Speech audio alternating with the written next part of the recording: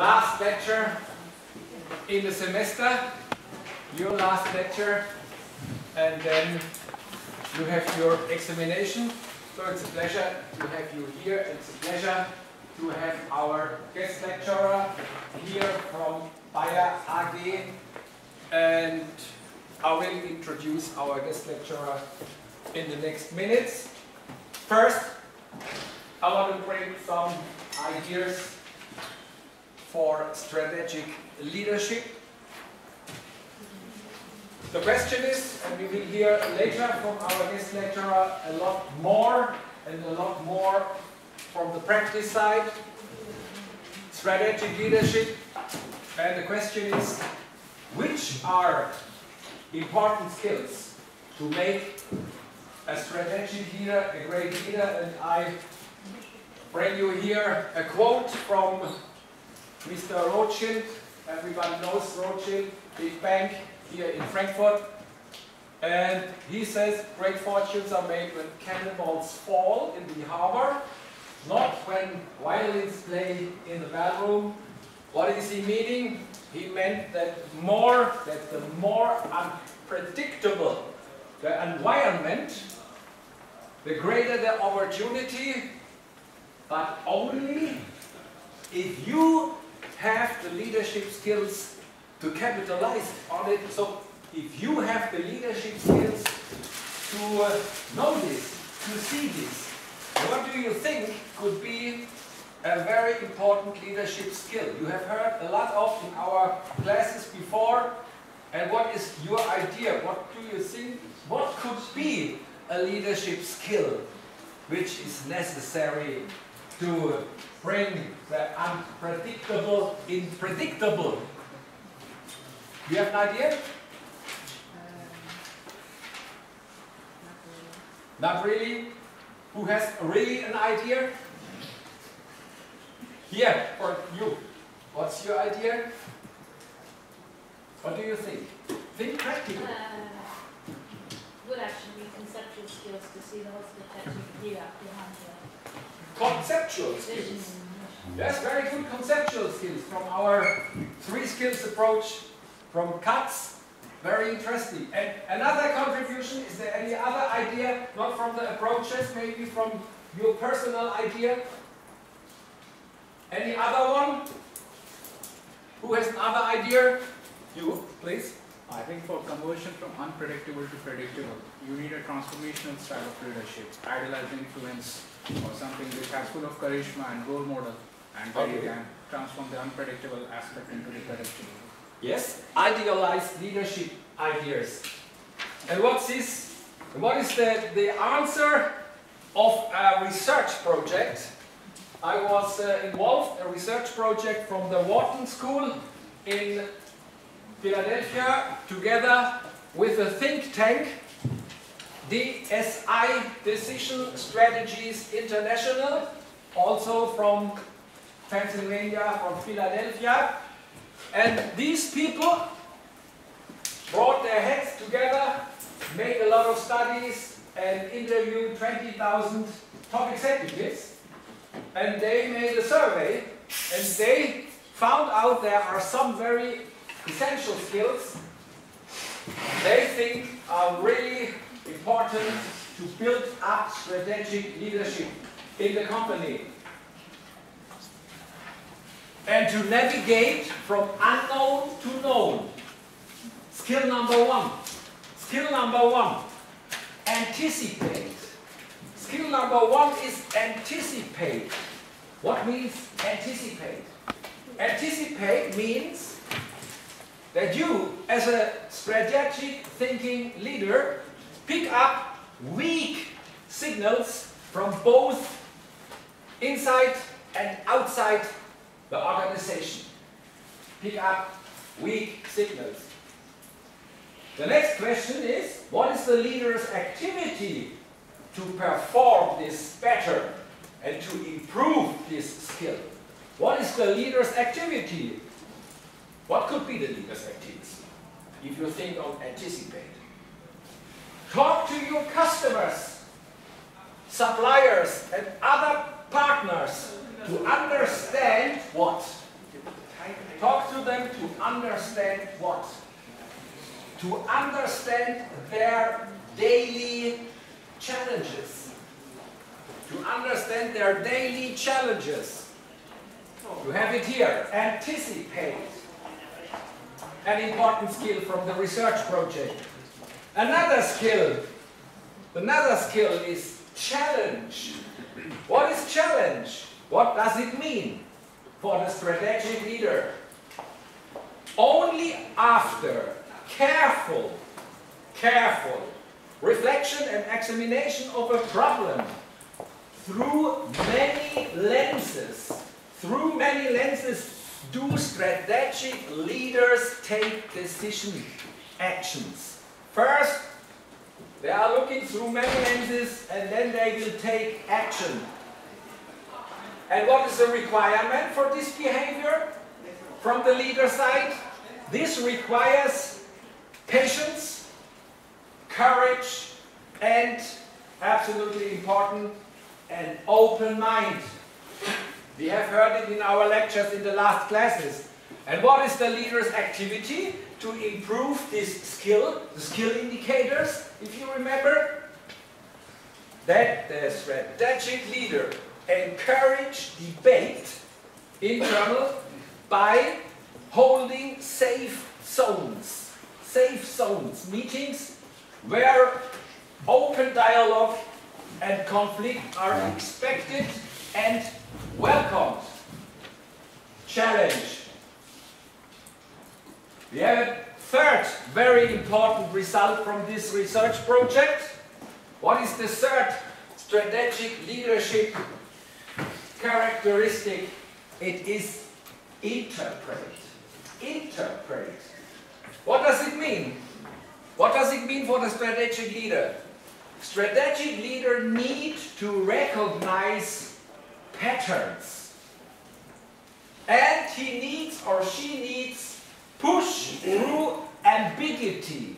Push through ambiguity and seek or research new insights. This is the meaning. And what is the leader's activity to improve these skills? Step away from the problem.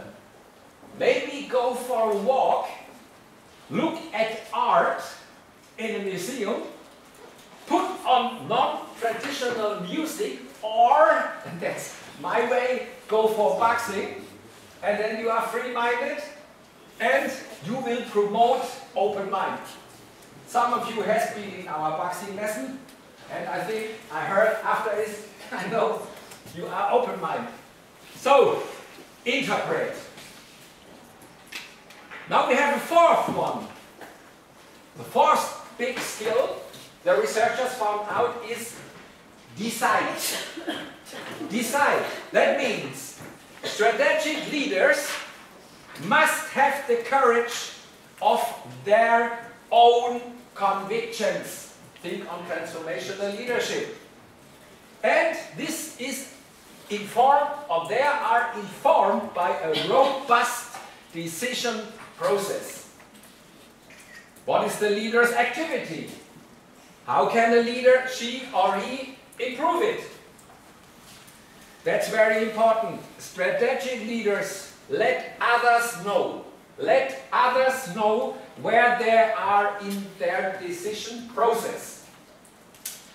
Is the leader still seeking for divergent ideas and debate?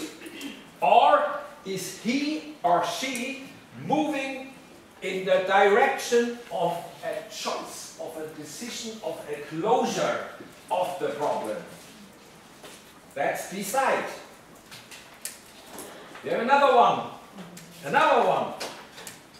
Align. Number 5. Align. What does it mean? Strategic leaders must be adept at finding common grounds and achieving buy-in among different stakeholders who have disparate views and agendas. And successful leadership, in this research, successful leadership depends on proactive communication, trust building, and that's very important, frequent and strong engagement. And what is the leader's activity to improve these skills?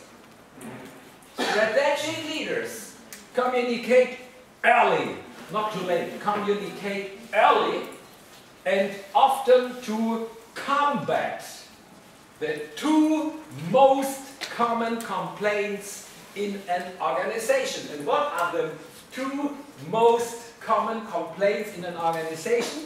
Number one, no one ever asked me. Number two, no one ever told me. Wipe it out with this advice and this recommendation. That means align. And we have a sixth one, and we will have a seventh one from military. Now we want to go at the sixth one. It is learn. The sixth one is learn. That means strategic leaders promote culture and study failures. From their own and from their teams. Own and teams. In an open, constructive way to find the hidden lessons. What is the leader's activity to improve these skills? Identify initiatives that are not producing as expected, problem, and examine the root causes. Learn. And now we have a seventh one. We have a seventh one. And the seventh one is from military. And that is, I have discussed with my friends and partners from West Point Military Academy last year.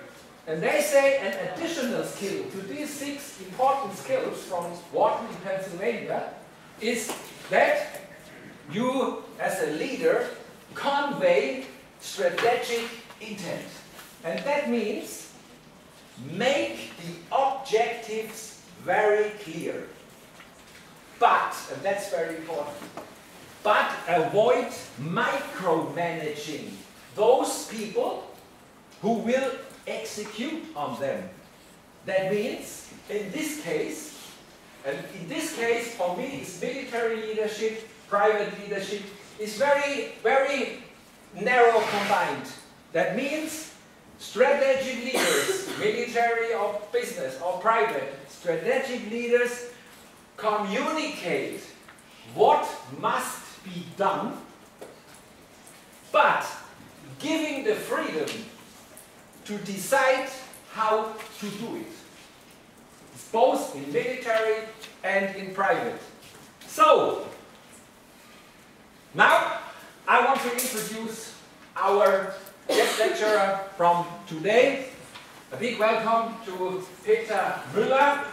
He is the Senior Vice President Finance from Bayer AG, Leverkusen, Germany. And he gives us a lecture about strategic leadership in the finance department in a multinational global acting company. I will give some facts from his short bio. Peter Müller joined Bayer AG as commercial trainee in 1979 and spent 2 years in corporate auditing thereafter. He moved then to Japan, where he worked for 7 years with 3 Bayer subsidiaries in the field of finance and accounting. After further 3 years at German Bayer headquarters in central controlling, Peter Müller became Deputy General Manager of Bayer's newly founded holding company in Beijing, China. In the following 5 years, he established the administrative country platform and helped to negotiate and finance 12 joint venture companies. Mr. Müller joined the finance division at Bayer AG as head of corporate financial controlling in 1999 before being appointed head of corporate finance 2002 and now head of finance in summer 2011. Mr. Müller, a great welcome to Goethe University, a great welcome in the name of the House of Finance and also in my name in the German Finance Association. It's a big pleasure and it's an honor for us that you are giving the best lecture here. A big welcome.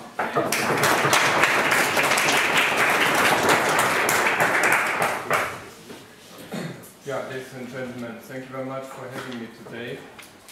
Normally I'm not used to speak in such a large room without mic, so I hope you can hear me at the back. Please remind me if that's not the case. So,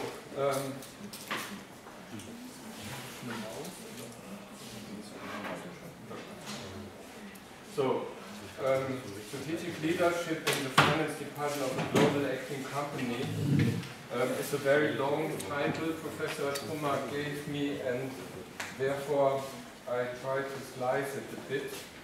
And first of all, and I'm sorry that you have to look now this side, but I hope you can see it from here.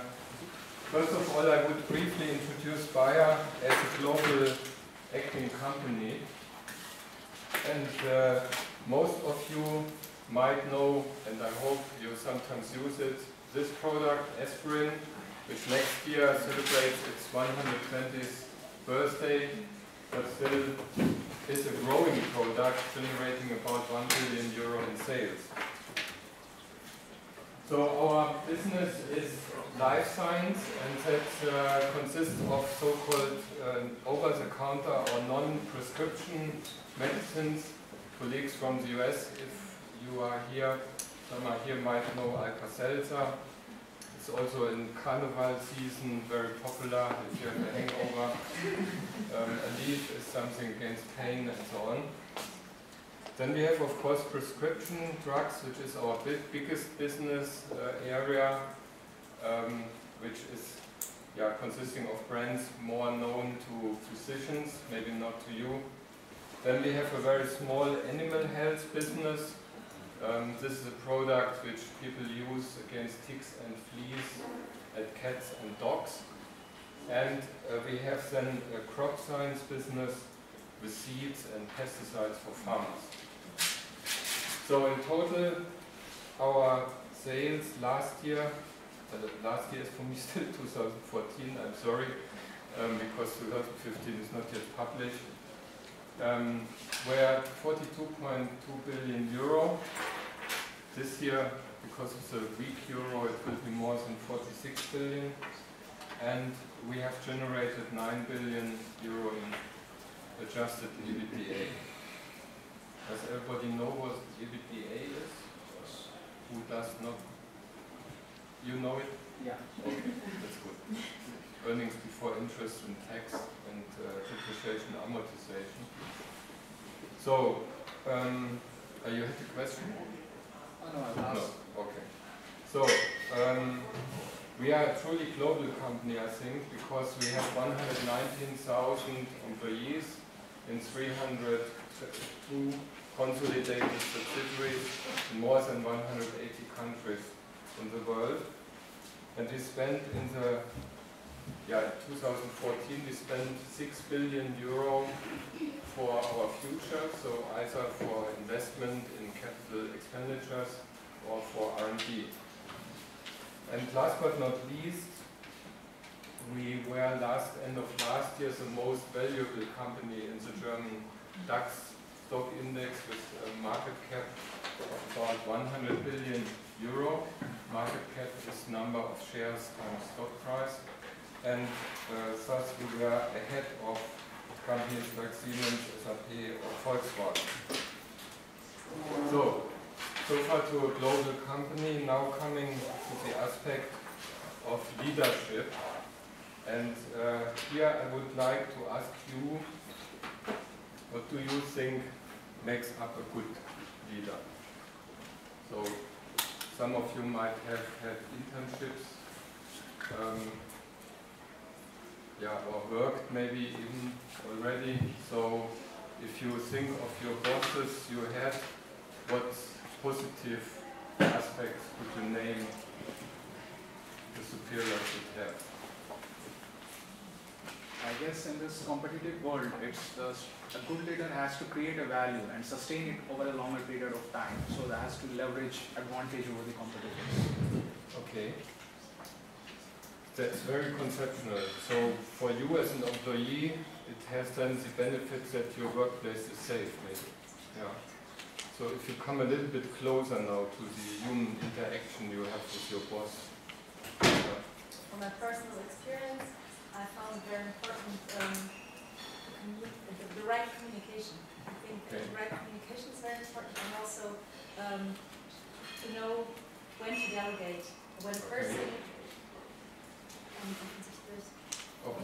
obviously one knows what to do and wants support that the manager or the leader gives the person the responsibility to do.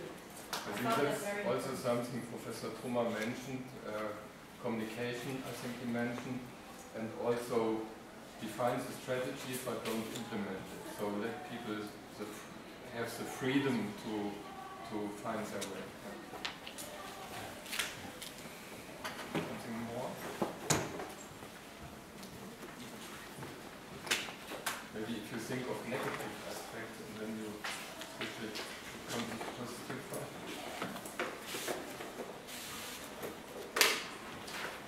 For me, a good leader has two aspects. There's on one side the characteristics that are born, and some aspects that you can learn. Born is maybe he's open and he has a lot of charisma, and if he enters the room and you already see him as a leader. But then you have the other side, which you can learn of, being supportive and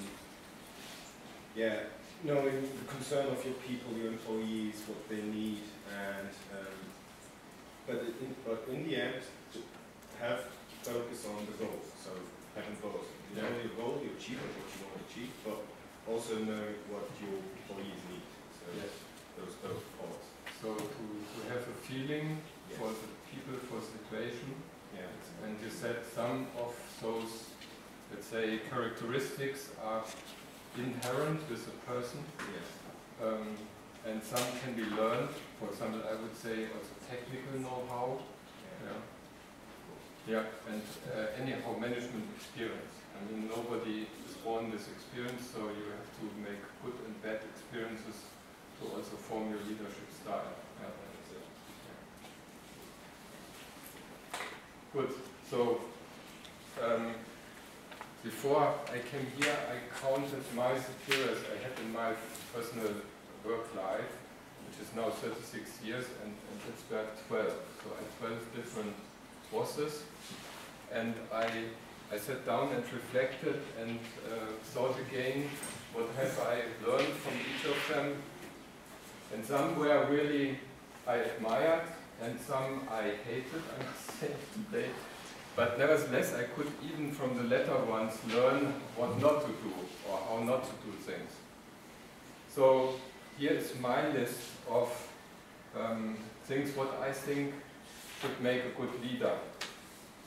First of all, I think you should, as an employee, respect your boss and his behavior, and therefore the most important thing is, I think he should be a role model.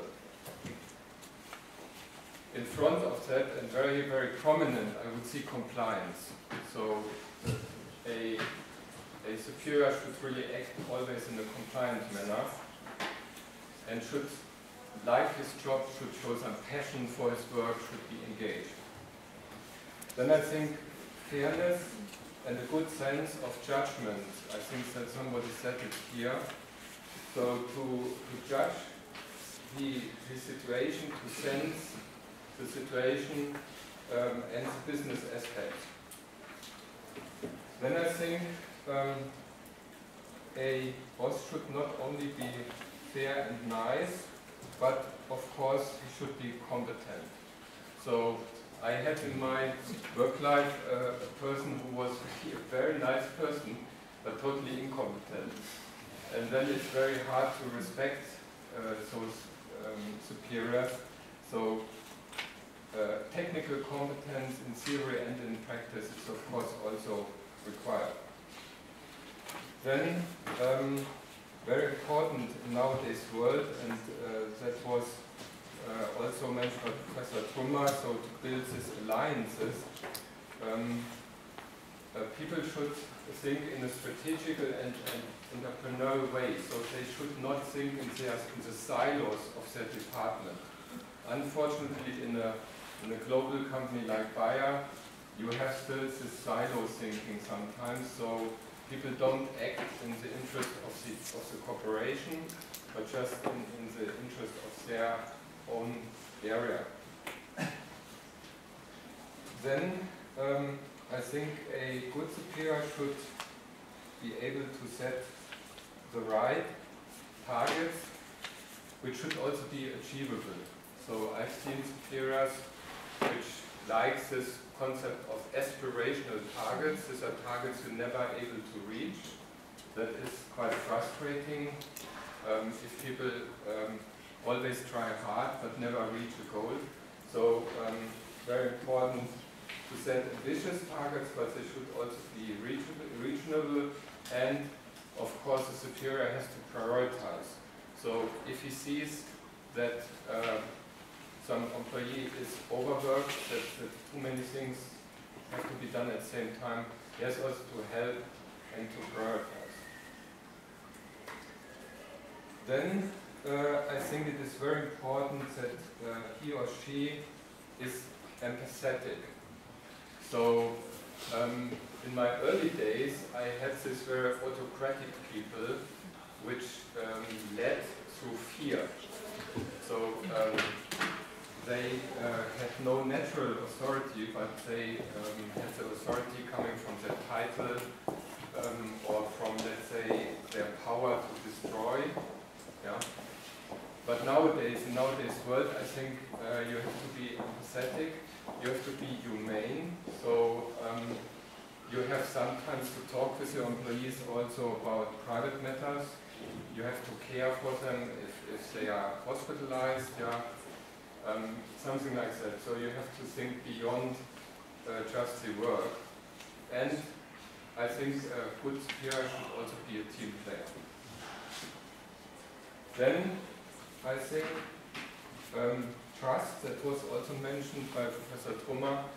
A good superior should not manage by control, but in the first place should trust his people and delegate, and only, let's say, in cases where he senses something goes wrong, then he has to increase, of course, his supervision, but this should not be standing at the beginning. Then I think it is very important that a good superior stands by his team if the team makes a mistake, or if an employee makes a mistake. So everybody makes mistakes. We also heard this is an important thing to become better.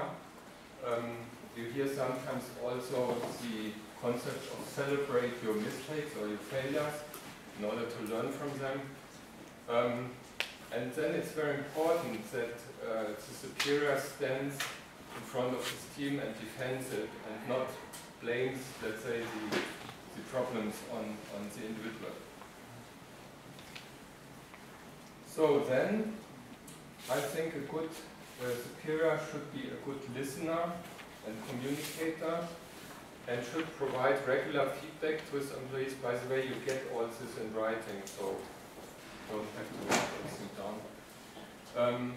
And he should or she should give proactively feedback and regular feedback, and also ask for feedback on his own leadership style in order to improve. Another thing is that he or she should challenge the subordinates, so to give them challenging tasks, but also to develop the careers of people. So it becomes quite quickly known in the corporation which superior takes care of people and let's say which people coming out of that area make careers, and that attracts of course new talent. So it is an important aspect also in the interest of the superior himself. Then I think I would like my boss to be innovative, to be curious, and to be willing to incur calculated, of course, risks. Yeah, calculated risks, especially in finance. This is a very important concept. Yeah. That was also, I think, mentioned by Professor Trummer. Yeah, then I think a very important point, and I've seen here also bad examples. A good superior admits when he's wrong. So even if, let's say, you have walked quite a bit on a road and it is painful to return and restart, but a good superior should, if he realizes, okay, I'm on the wrong way, admit it and correct it, and not pretend, let's say, because he is afraid of showing a weakness, to let's say, push things through to the end. And yeah, finally, for me, a very important aspect is a good superior should have a good sense of humor. We come to that later if we talk about performance culture. You can already feel if you come to an organization and people are smiling, laughing, having fun, that work is performed much better as if you are in an organization where people run around with angry faces and stress and so on. So this is, yeah, my very personal interpretation of good leadership, but you could add here a lot more. Yeah. Now, let's come to the concept of strategic, and if there's strategic, obviously there's also operational. Actually, the operational tasks consume about, as for me personally, much more than the strategic ones of my time. But I've been asked today to speak about the strategic elements, so therefore I want just to briefly mention the operational ones. It starts with the annual target setting for my staff members. Then 85% of my cost, of my organizational cost, are personnel expenses. So when it comes to budgeting, merit increase, promotions, people leaving and new hirings, so that is all has to be considered. Then if new jobs are created or if jobs' contents are changing, we have to do job descriptions. Those jobs are then evaluated, so we use the Hay concept, and based on that the salary grade is then decided. Then I have of course to do a lot of day-to-day support with my staff members, and I have to give them continuous feedback. Then there's the concept of training and mentoring. So I have also one or two mentees. These are people from completely different parts of the organization, which I'm, let's say, coaching a bit. And then we have some nice events. Well, retirement, mostly is not nice. Sometimes it's nice if you get rid of somebody.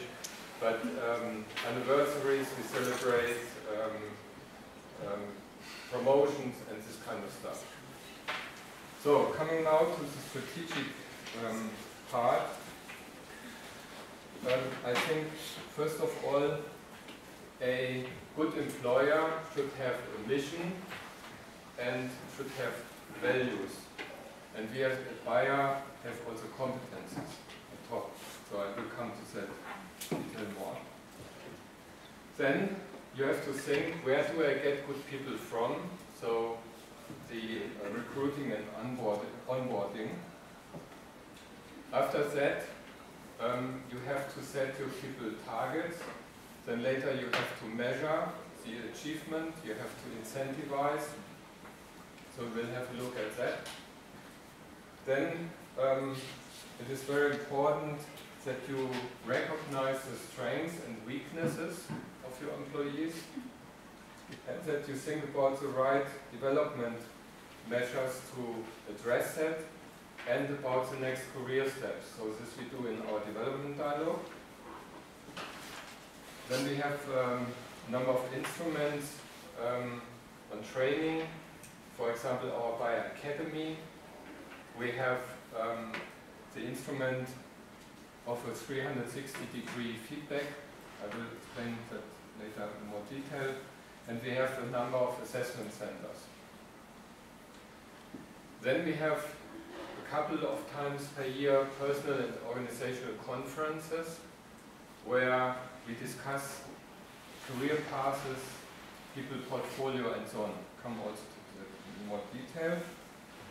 And last but not least, I would like to mention here the aspect of diversity, because it is also one element of our strategic personal planning and development.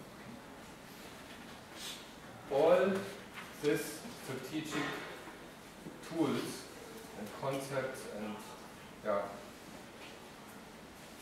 elements should lead to one thing, and that is a high performance culture.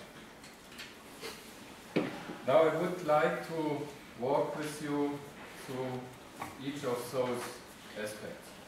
And kindly, if you want to discuss something, if you have an objection or a remark, please raise your hand. We can, it's also more interesting for me if we have a kind of dialogue and I'm not talking now for 1 hour without interruption. So, the mission in case of Bayer is Science for Better Life. So we are an inventor company. We have invented a lot of things in our 153-year history.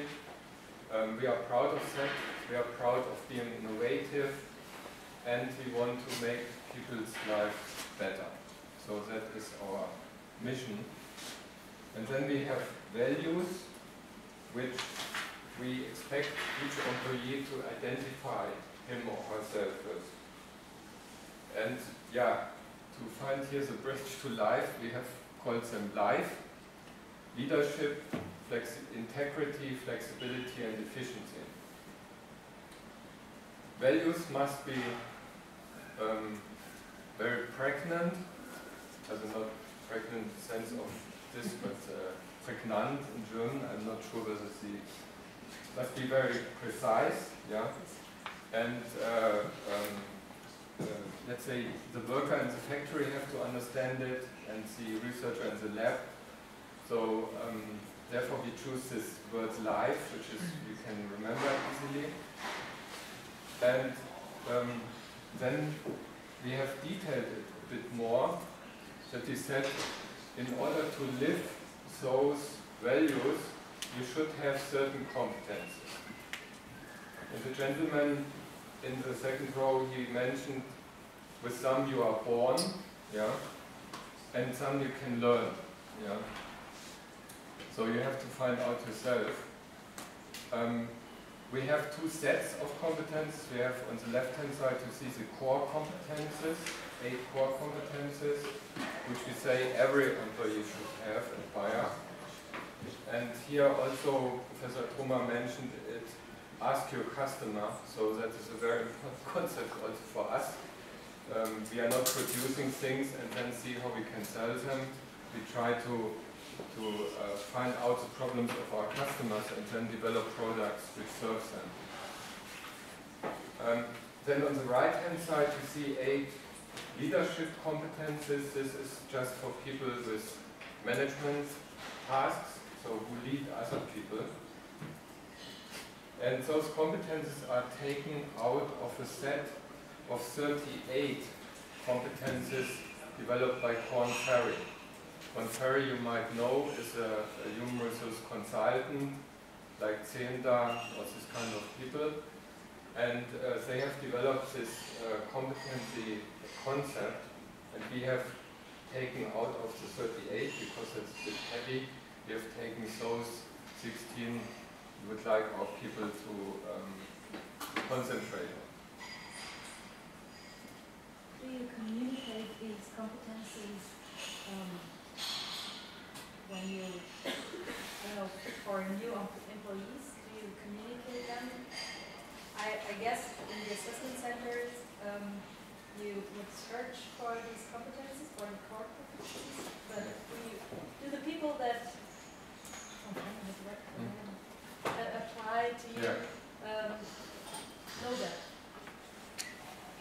I'm just curious. So you think if you apply for a job at Bayer, it's maybe good to know it in order that you can prepare for the assessment center. Or in order to know if you will fit in. Yeah. I think if you look at our homepage somewhere, I'm just curious, because No. I thought maybe that would be nice. As it is not, let's say, it is not, if an assessment center starts, it is not proactively communicated. But it is also not, would not be a secret. Yeah. On the other hand side, I've seen people acting a bit at assessment centers because they prepare themselves too much, and then they behave in an unnatural way, and that was more harmful. So yeah, maybe something I can take back and introduce to our human resource department, because generally speaking, I think we should be very transparent. Yeah. So if people apply for a job at Bayer, they should know what the company stands for, what our values, what is expected, and whether it is a personal fit. Yeah.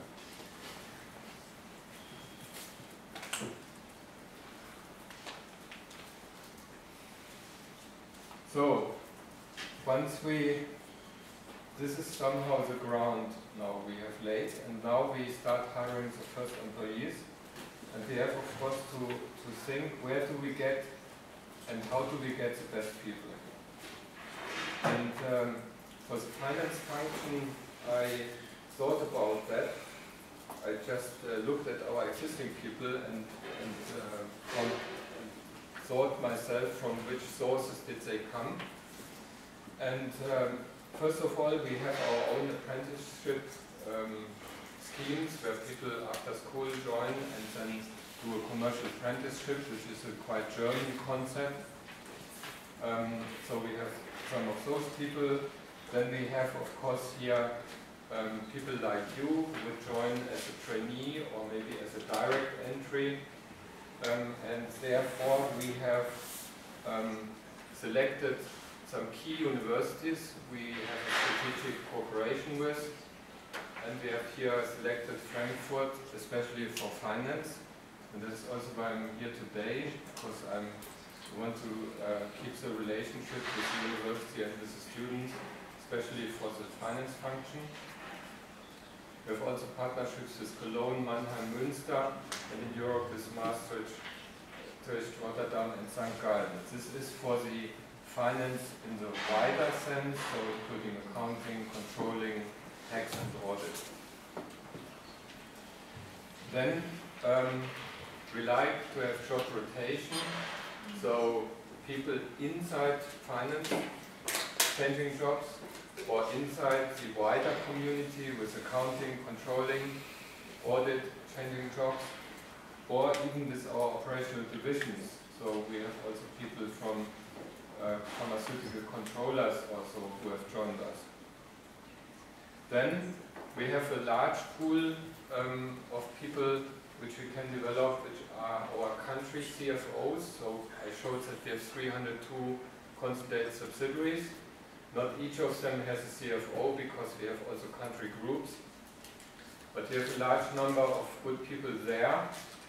Then in the larger countries we have even assistants to those CFOs where we can place younger talents. And we have, of course, then the operational areas in the country with treasury, with accounting, and so on. So this is also a good pool of people to look into. Very rarely, I must say, we go via headhunters. So if we have a specialist job to fill, like a foreign exchange manager or a cash manager or so, where we need some very specific know-how, we get sometimes, of course, applications from experienced people. And a very valuable source is also recommendations from other finance managers, which I know, for example, as other companies. And finally, because Bayer is very active in buying and selling businesses, you sometimes get good people if you take over another company and you can incorporate those people in your team. Or unfortunately sometimes, or yeah, fortunate maybe for the people because they make a career, you have also to let go with people if you are separating from a business like we did, for example, with our chemical business last year. So that are sources, strategic sources. Now, once you have the people, and now it gets a bit technical, you have to set goals, and for that we have a system. So our HR is quite, let's say, systemized, yeah? And everything is in self-service. So as an employee, you sign on the system, and then you have to enter, and the red circles mean business objectives and leadership objectives. So it is normally expected that you make a proposal by yourself, what you think you should achieve in the next year, send it to the superiors, the superior has a look, changes a little bit, adds maybe the one or the other goal, and then finally you agree on it. Then at the beginning of the following year, it comes to the question how much and how well did you achieve your targets, how was your performance, and how big should be your bonus. So, and here comes German engineering now in place, a bit of over-engineering if you ask me, but there's less, I will explain it to you, and now you have really to concentrate, because it's complicated. So, depending on the management level you are working at, you get a bonus eligible, that is a euro amount, and that is calculated from the fixed income, and that goes from 18%, 18% of your annual income to 100% if you are in the board of management. So the people in the board of management have therefore 100% fixed income, 100% bonus, so they get 200% of everybody else. No, just joking. So they have 50% variable income, 50% fixed.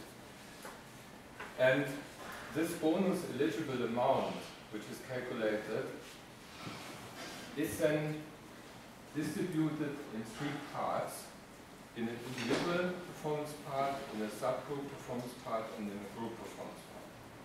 The individual third is multiplied with your performance achievement factor, let's say. And that you see on the right-hand side bottom. So if you have fully met your expectations, which is a bit better than the school, let's say, level, which says satisfactory, you have perfectly achieved your targets, then you get 100% of that third. If you are a shining star and you have an outstanding performance, then you get 250% of that third. So a lot of incentive here. If you have not met your expectations, or only partially, you get only 25%. So quite differential. And if you have problematic performance, you get 0. If you have problematic performance, you don't get anything, by the way. Also the other two buckets are then multiplied to 0. So then the subgroup performance is the division you work in. So pharmaceuticals, consumer health, agrochemicals or the administration.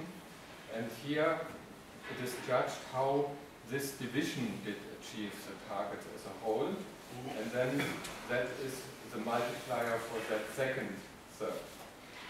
And the third is the performance of Bayer as a company, which is measured in earnings per share. So if we are exceeding what we have promised to our investors, then also on that 1/3 there is a top up. If we earn less than we have promised, there is a it's multiplied with less than that. So yeah, that's bonuses. It's always for me also great every year to understand it again. Then and there's an even simpler thing now, and that is we call IEZ, individuelle Einmalzahlung, which is an individual one-time payment, and there every department has a budget where I as a leader can, let's say, freely decide to pay an employee some bonus amount during the year if he or she has successfully completed the project, or let's say one colleague fell ill and he or she had to take both jobs and had to do a lot of overtime and so on.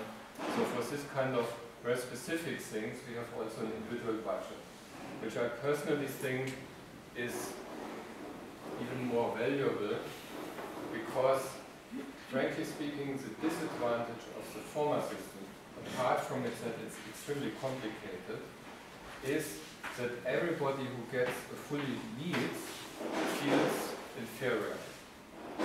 Because you can, let's say, Professor Trummer might agree, you normally have more people on the positive side than on the negative side. So you never have a normal distribution where the 3 is in the middle. So always the average is 2.65 or 2.7 or something. And that leads to the fact that people who get this 3 ask, what do I have to do to get a 2? Yeah? And people who get a 2 this year ask, why next year, why didn't I get it again? So from my point of view, I'm a bit critical because I think also the differentiation is very wide between 100% for targets achieved and 250% for targets overachieved. So this is an extreme bandwidth here.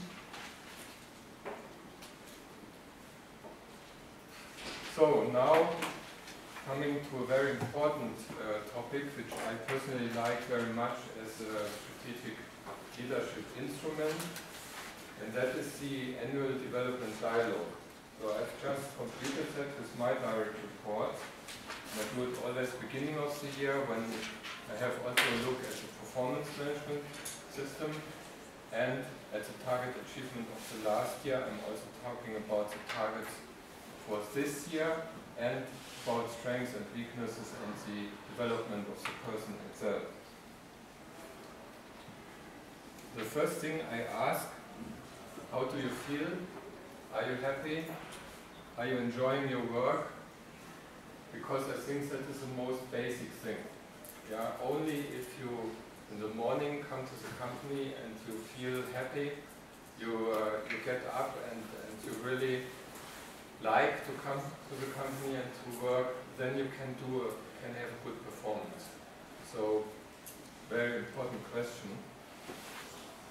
Then we talk about the strengths and the development areas. We don't call it weakness, yeah, because that's too negative term, so we call it development areas, but it is weakness. And then we talk about the competences, this 16 competence, 8 or 16 depending, which I mentioned before. And here we have a very interesting concept. So first, the employee and the superior separately evaluate how the person is seen, whether a competency is strong, whether it's, let's say, just got right, or whether it's in development. And then only if both have entered their judgment, both can see the result.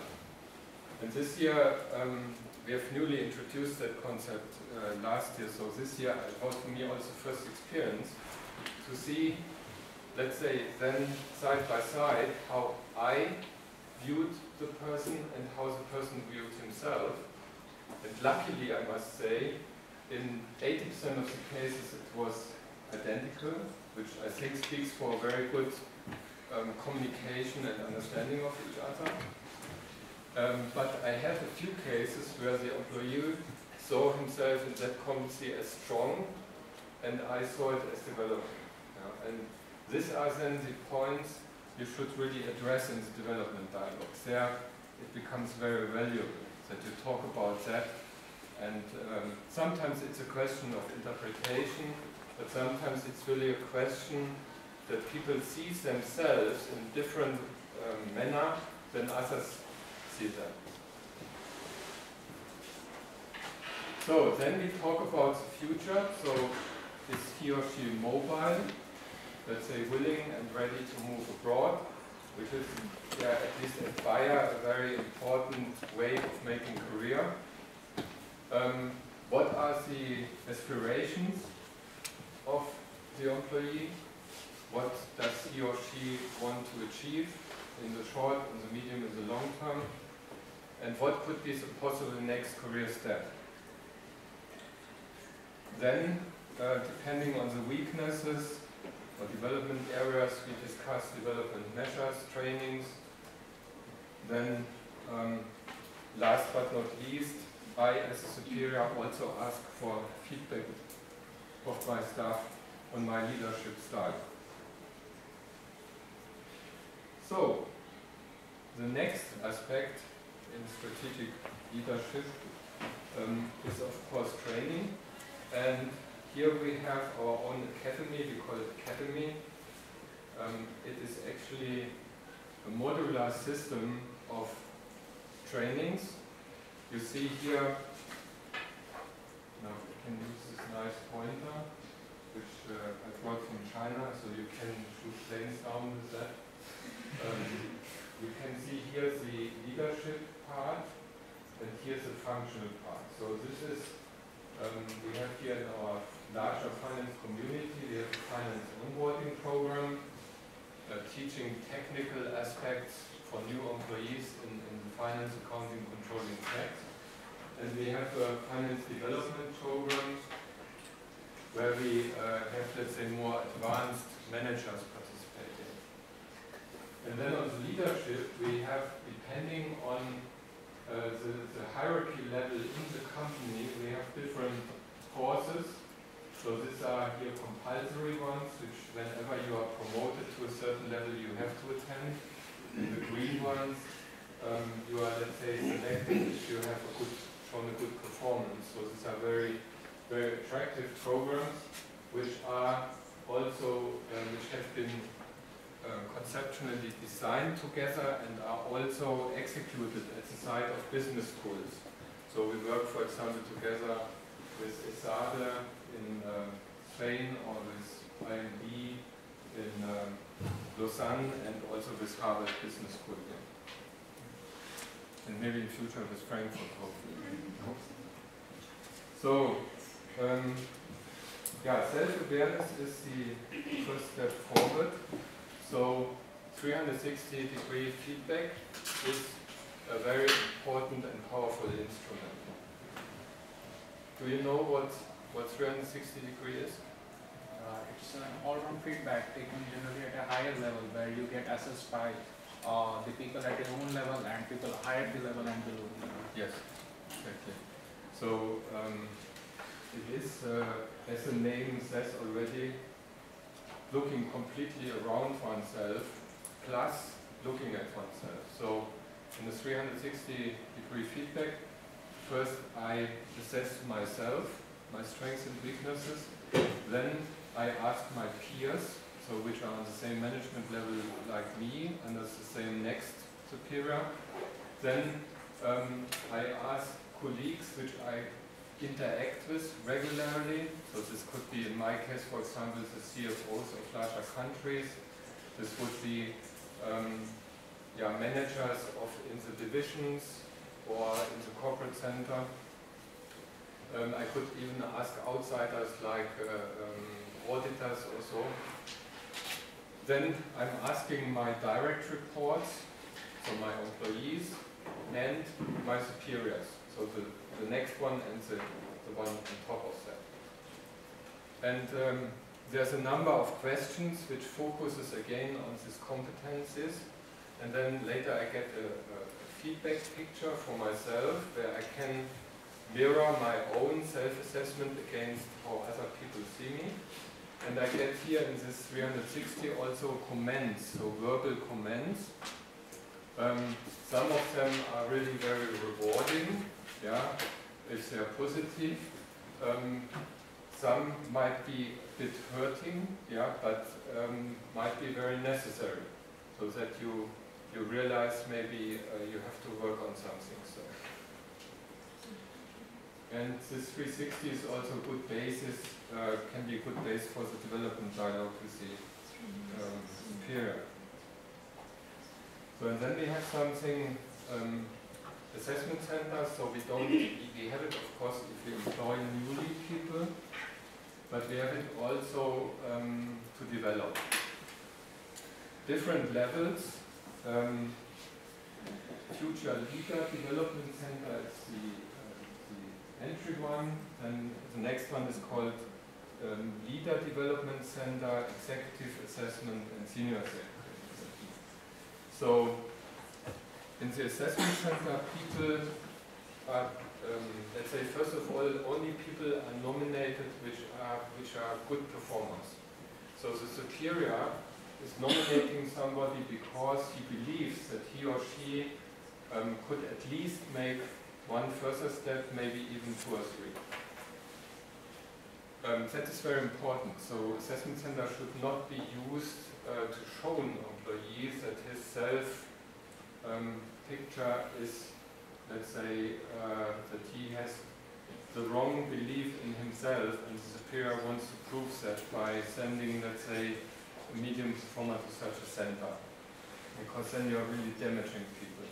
So only really good people should be sent there. Then they are put in a situation which is 1 or 2 levels ahead of their current leadership environment, and then they are measured how they behave in that, let's say, for them not yet known situations.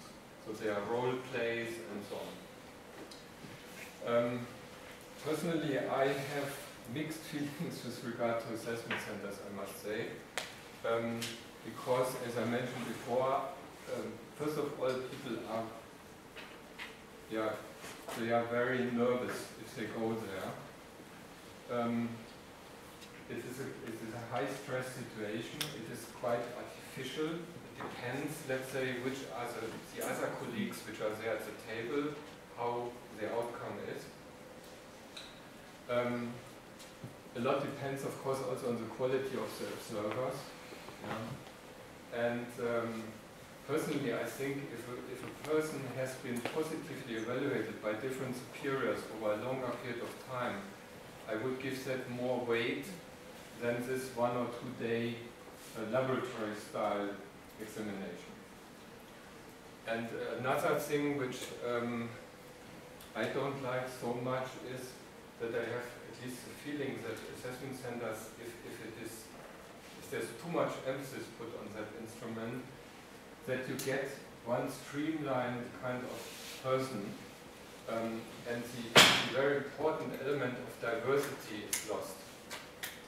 So maybe 2 very small anecdotes here from my personal life. One of my bosses in my career was Karl-Ludwig Rey, who is the CEO of Merck in Darmstadt. And he once told me the story when he was still at pharmaceuticals at Bayer. He had an assessment center on young Chinese students, which Bayer was taking on in order to develop them on a leading role in our Chinese organization later. And there was one candidate who failed through all of the different tasks in the assessment center. That has never happened before. That somebody failed everything completely. And then he said, when he looked at the exams, he said, okay, I just want to know that guy. I want to have a look at that person. And then he talked with him 10 minutes and he said, I employ that person. And today he is the CEO of Pfizer in China.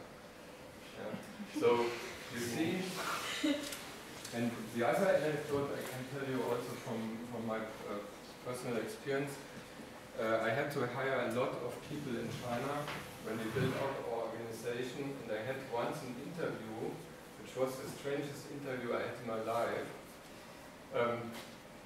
The guy came to our company and we had a panel of 3 people, and I've never laughed so much through an interview did at that time, because that guy was so funny.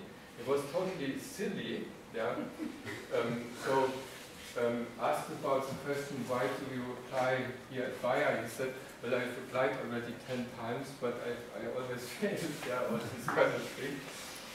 And also his father, and then we employed him because I told my people, you know, we take on that guy, he creates so much fun in the department, that's already a value in itself.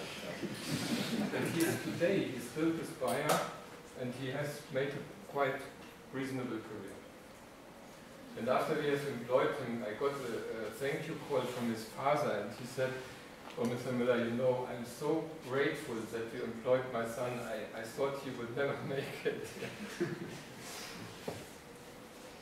Okay, so then we have personal and organizational conferences.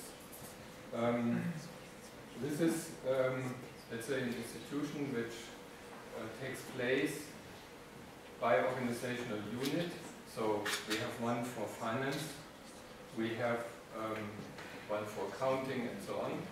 We have then one for our greater area, and we have one for our group leadership circle. So maybe the one and same person is discussed here from different angles. And those conferences take place once or twice per year, and we discuss here basic questions around HR policy. For example, this key university concept was developed in this conferences. Then we discuss our what we call people portfolio. So we distinguish between high performers, or we distinguish between high potentials, valued performers, reassign, and problematic.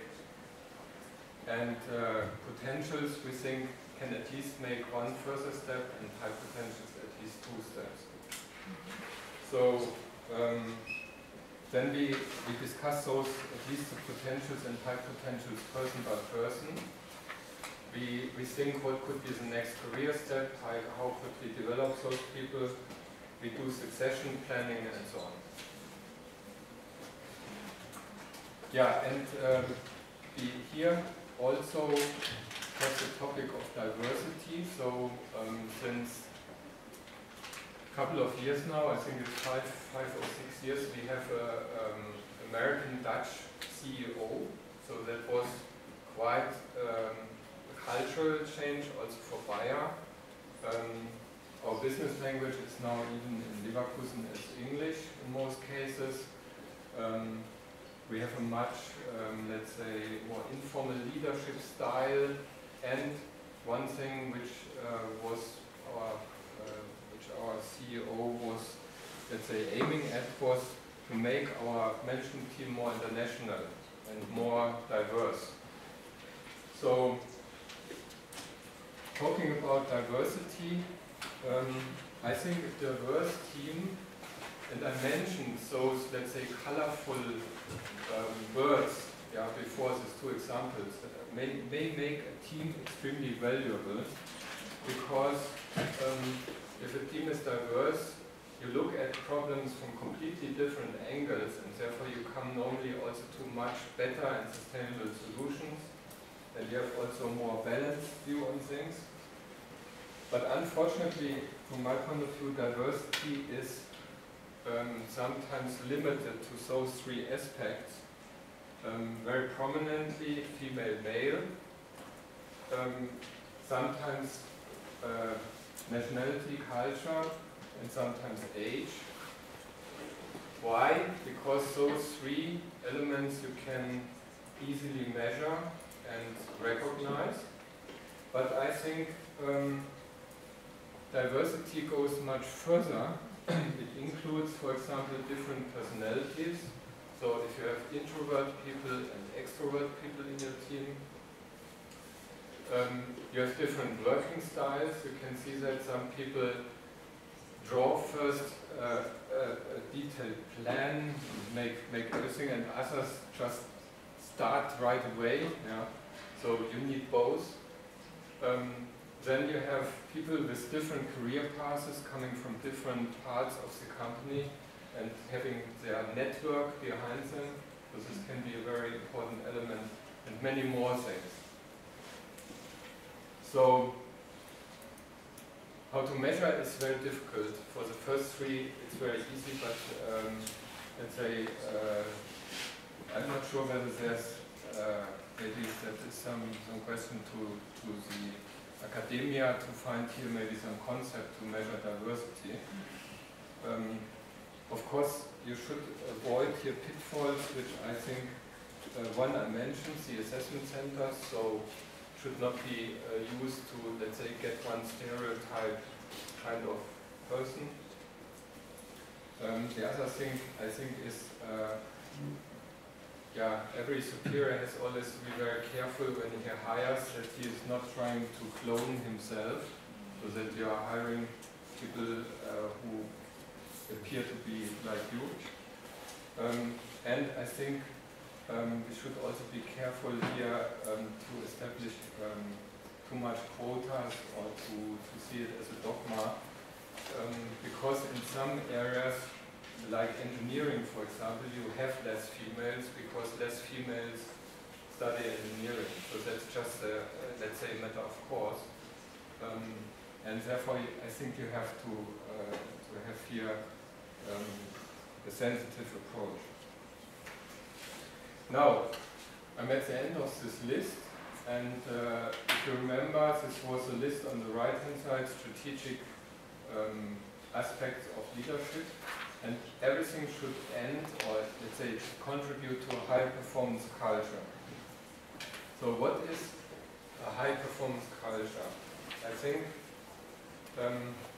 yeah, to create a positive work environment, and that includes to have clarity in the organization, that everybody knows what is my responsibility, what I'm also accountable for, what is my responsibility, what I'm measured against, that you have openness, so open communication, open feedback, also transparency in decisions, that you explain also why you have taken certain decisions, and that you have an environment of trust and delegation, and not of control and, let's say, the boss does everything himself. Then, I think a high-performance culture should have a social competent team, and also a team which has a good business expertise. So the social and the technical side should be first class. Diversity I mentioned already as a very important element of high performance.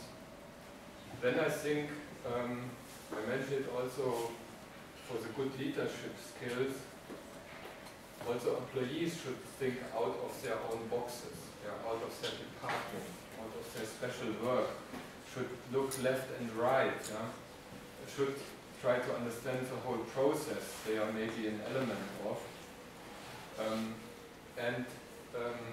Yeah, then the culture of dealing with failures, that means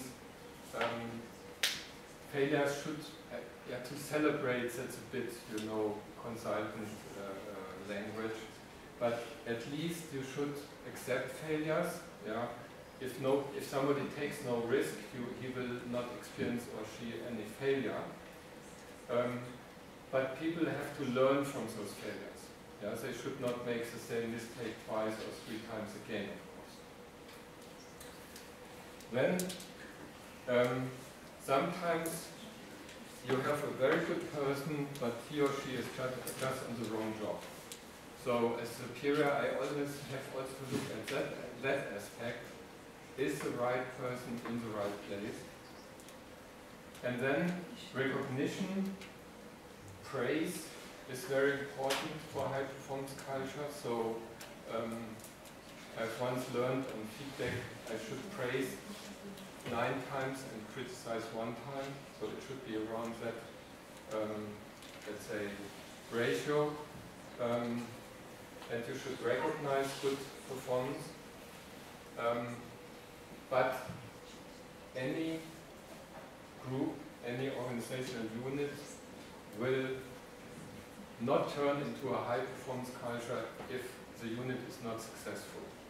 So success is the most important intrinsic factor which motivates people and which makes them proud and which makes them happy, and therefore, of course, success is also necessary. And I mentioned already, humor is very important in a high performance culture. So now I come to the last aspect of my title. I was given here my task talking about finance and how to put that into this context. Well, all what I have shown and said so far applies to any area of the company, and not to finance in specific. For finance at Bayer, at least, I can say we try to manage personnel in a community, so we call it FACT, Finance, Accounting, Controlling Tax, and Audit, you should also, add. And we have said that we manage our people abroad by caretakership. So the head of each of those functions is given a number of countries where he or she is then in charge of the people we have abroad. And then I could say that if you ask me what kind of people are we looking for or do we have, so we have of course more the analytical type of folks, the ones who are not afraid of numbers.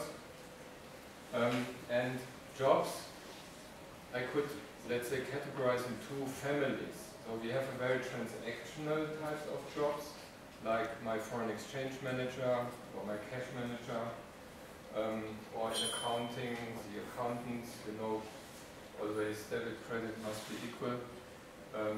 Or they have their quarterly closings. Or you have kind of project-driven things like M&A, like audit, or like corporate finance and so on. So, for finance in the narrow sense, so my department, we have 73 staff members in Bayer AG, and in total about 200. So we can say we are very centralized in our group, in the Bayer group, compared to accounting, where, for example, only 4% are in the corporate center and the rest is distributed around the world, or controlling even 3% only central. And my personal motto is quality over cost. So because we have a very small number of high specialists, but if they do a mistake, it has more or less grave consequences. So that is different from, for example, if I have an accountant for travel expense or accounts receivable or so. If he or she makes a mistake, after 3 weeks you correct it. Yeah. Therefore, my motto is a bit quality over cost here. Now, 2 examples. If you would decide to join Bayer Finance, what could happen with you? These are just two examples. I have more. I did not omit any failures. So far we had never a failure from a trainee joining us. Even if some of them left us, they had good reasons to do so and they made even a good career after that. But these are two real examples. Dr. Bohnenkamp, she studied in Cologne after a bank apprenticeship. She joined in 2010, so 7 years ago. Today she is already in the upper management level, so this is really, let's say that was a speed career, I would say. She joined in controlling, the trainee program, but then found out that controlling was not the thing she liked, and then she joined finance. There she worked as my assistant for almost 1 year. Then she joined capital markets and structured finance in the team as a team member and became head of structured finance in August 2015. Another example is even a more colorful career. Florian Pach, he studied in Bavaria and 1 year in the UK. He joined Bayer in 2005, also as a trainee, and then quickly moved to foreign exchange management, so he became a foreign exchange dealer for a couple of years, and then moved to Japan to become assistant of the administrative officer of one of our largest business there, pharmaceutical business. He did that for a couple of years, and since October 2011, he became a department manager in our real estate company. So we have a subsidiary which deals with our worldwide real estate, and he deals, for example, with questions: should we build our own office building in Mumbai, India, or should we rent? He deals with real estate questions in case of acquisitions and so on. So, now comes the question.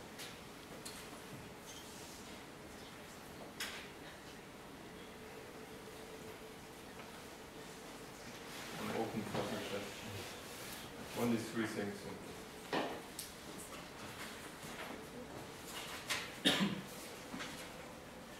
Sir, I have 2 questions. The first one is, I've just read about you that for establishing a countrywide platform in Germany in the initial years, you stressed for about 12 joint ventures. And my question is, how important was that, a kind of partnership or some mergers and acquisitions? And how important is the merger and acquisition? And is it really required? And second one is that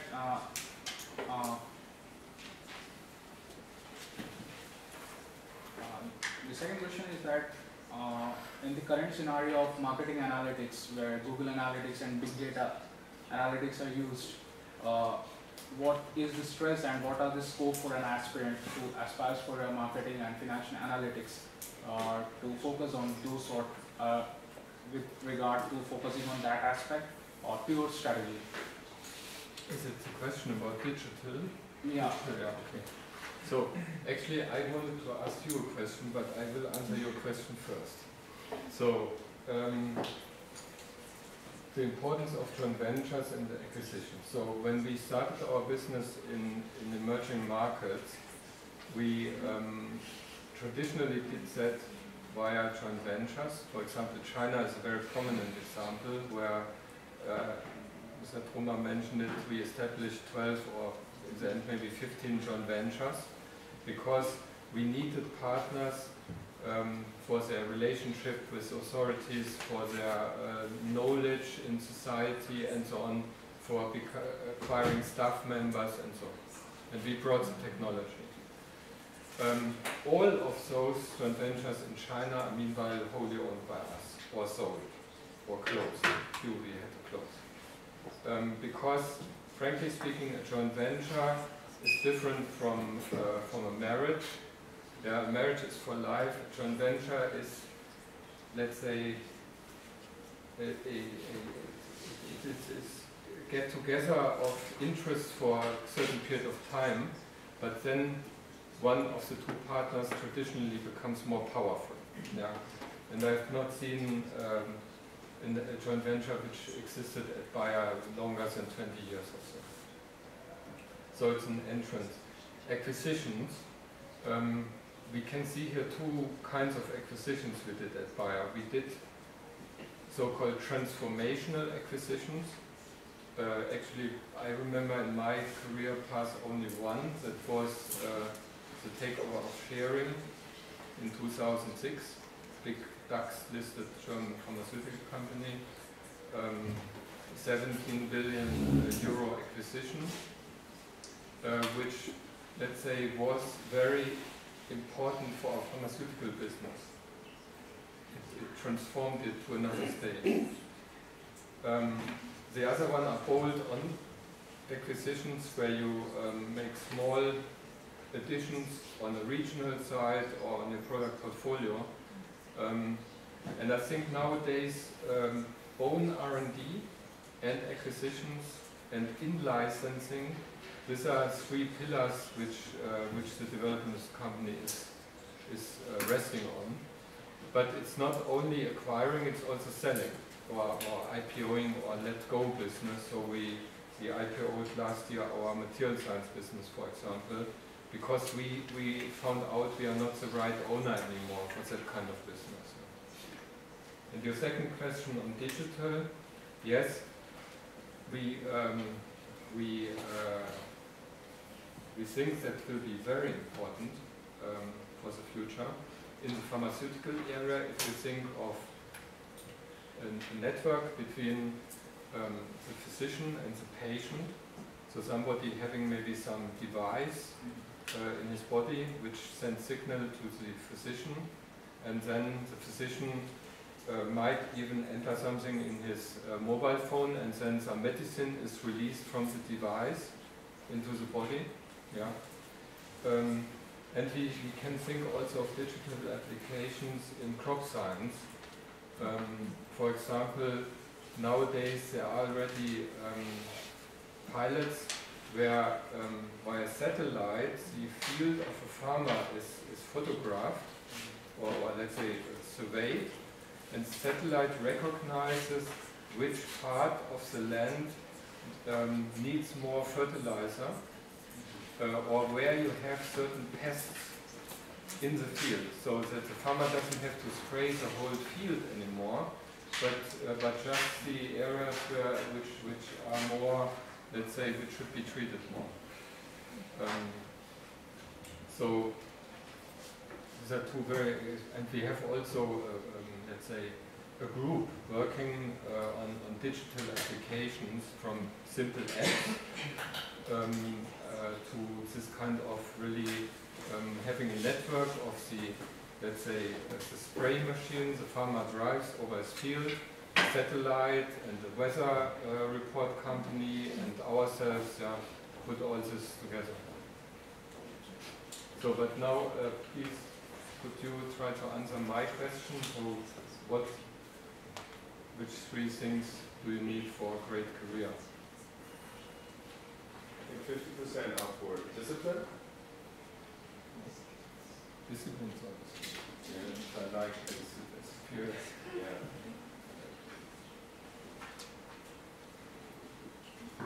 For me, discipline goes with motivation, so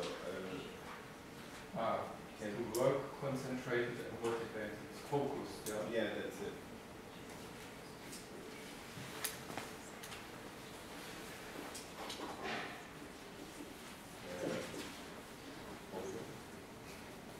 And this one is which one? For me, it's the 50%, yeah, discipline, okay. motivation, focus. Okay. And one of the others is passion. Passion. If you don't do passion. I didn't see that you wrote motivation, yeah, but yeah, having fun at it or something like that. Passion and fun, yeah.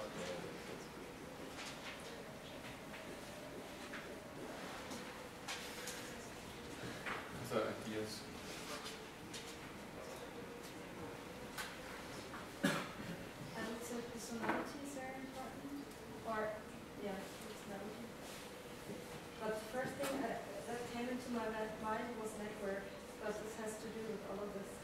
Personality or? No, networks actually is separate. Okay. Personality, team, ability to work in a team. To work in a team, but also the intrinsic motivation is part of it, I think. Intrinsic motivation, but not only, also how, are you able to work with in a team? Yeah. Are you able, are you a humorous person? Yeah, okay. And that was not. Network. Sometimes to join a smaller company can mean you know the friend of the friend of the owner. So you have kind of relations with red tapes, but you don't mean that. You mean that in a positive sense. Yes. If you say you establish it yourself, and it's not, Like, let's say, that you. I mean network in the sense that if you're in a big company, that you build your relationships. Yes, because you have to know where to go. Whom to ask what and stuff. Yeah. Yes. Yes. And it's also a lot of politics. Yes. So. Yeah. To grow from failure. Okay. I don't know how to express this in one word, but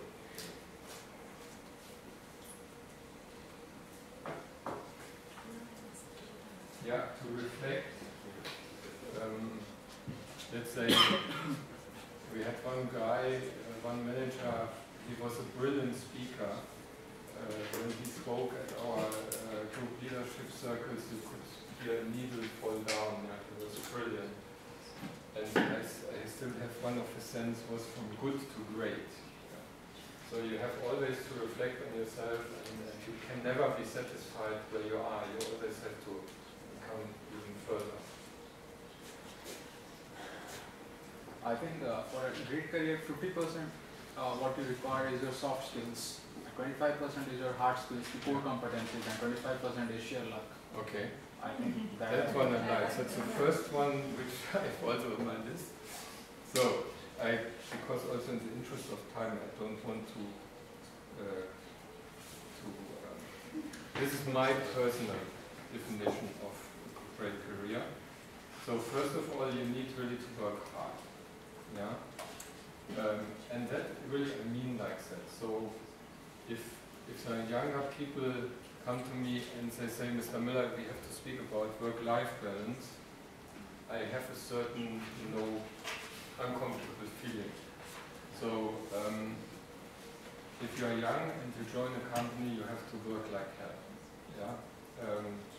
That's a matter of fact. So hard work. And of course, I think you need all of that in order to have results coming out. Yeah? It's just to be in the office from 7 to 10, and I mean here 10 in the evening, is not a value in itself. I have no problem if my people go home early and they work from home, or if they come at 10 o'clock in the morning. I don't mind if they deliver. So results are important. Then I think very, very important for a career is that you have superiors which are developing you. So that you don't have a boss who says, okay, he or she is so good, I don't let her go, or him go. That is unfortunately still a situation I can see sometimes in our company, which is very unfortunate. And yeah, finally, I think luck, you mentioned that, luck and chance, yeah, really. It is as it is, yeah, you have to be at the right point in time, in the right slot, in order to get an opportunity. So for example, when I went to Japan, I was actually since 1 year studying Spanish, because in '83, Brazil was, let's say, the Kaderschmiede in Germany, so the basin where the future leaders were taken from. And then my And he said, Mr. Müller, would you like to go to Japan? And I said immediately yes, because I was flexible at the time. So I had to learn Japanese, and now my wife is Japanese, so you know, these are chances as you cannot plan, you cannot plan this. So that concludes my presentation, and I would like to remember you that we have also very famous and good soccer club. And I'm still open for questions. Thank you.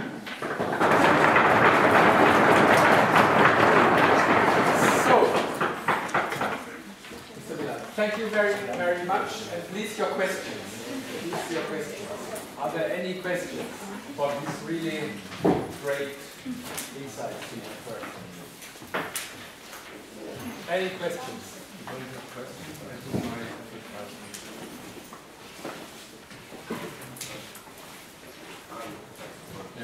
In the Arab countries, people say people don't work, or employees don't work hard if it's not the company of his father. So if there is a sense of ownership, in my opinion, employees work harder than if there's not.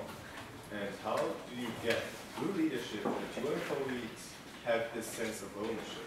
I know that I want to know that. I think you have to like what you do, and then you do it best. So you have to, let's say, people must like what they do, and they must have their celebrations of success, and then they are intrinsically motivated. In my opinion, salary, bonus, no. So it is really the feeling I do something I like, and I'm recognized for that, and that is what drives people. Recognition and the intrinsic feeling of happiness to have achieved something, to have solved something, to have, let's say, to have fun at work. Some people have fun with colleagues, they enjoy that, so there are different things why people are motivated, but motivation, intrinsic motivation, I think is much more important than, let's say, working for money. Any more questions? Please. So as your mission says, science for better life, I want to know a couple of things about the CSR activities of Bharat. You come from India. Good examples there is child labor. So we had there, frankly speaking, a problem in the past because let's say part of our business is seeds, and we had farmers growing seeds, which we then easily purchased, and farmers employed their children. And then that was recognized by an NGO, and we were nailed against the wall. And then we have turned a problem into an opportunity, and a couple of months ago or 1 year ago there was one large page in Frankfurter Allgemeine on our program on preventing farmers from employing children. So we are selecting now farmers very carefully. We are paying, and we have established schools and so on. So that is, for example, one example. Then safety is very important for us. So we are very proud that we have a very low accident rate, which is still, to a certain extent, chemical operation very, very important. So safety has a very high value for us. The environment, Bayer is one of the earliest companies in Germany to care for the environment. And Bayer is a very social company, also caring for its people. So, for example, the soccer club was actually established 1904 just with players of people who worked in the factory. So it was a recreational activity, and today we are still sponsoring more than 100 sports activities with a lot of Olympic medals, of sports people we sponsor, donations, yeah, because we are in so many countries, we try to develop poor people there, we try to help if there's an earthquake, this kind of things. Is that enough? We have a report on that, part of our annual report. More questions? I have a question. You told about mentoring as an important leadership task. And I think the same we had in our class, emotional intelligence, one of the factors has been mentoring or others. Yeah. And you told about 2 mentees, and can you give us some information and some input?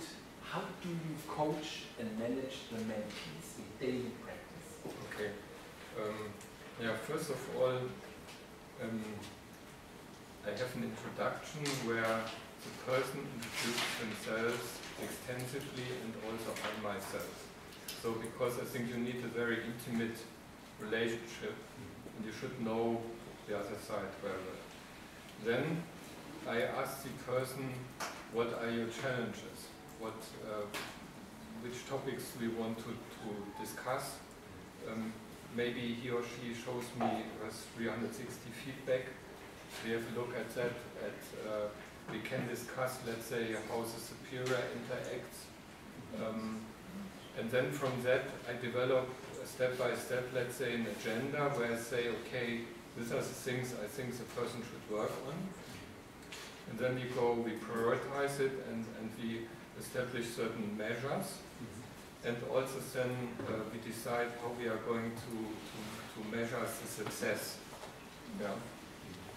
So it's no rocket science. I think it's really a matter of experience and trustful relationship.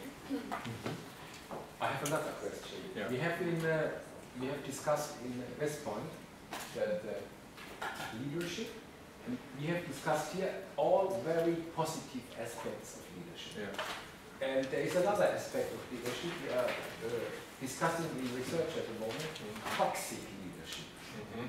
And do you have any concepts in Bayer to identify toxic leadership or dealing with toxic leadership? Yeah, for example, we do an employee satisfaction survey every 2 years, and this is done on a department level. So for example, for finance, this results are published also, and I think this is a good indicator that something is smelly, that something is wrong in the organization, especially if you compare with the 2 years before and maybe the 2 years before. So if you see a certain trend, then you might, let's say, you should investigate, let's say. It can also be, let's say, you have a big change management project in that division, and for that reason the result is bad. So but it could be an indicator.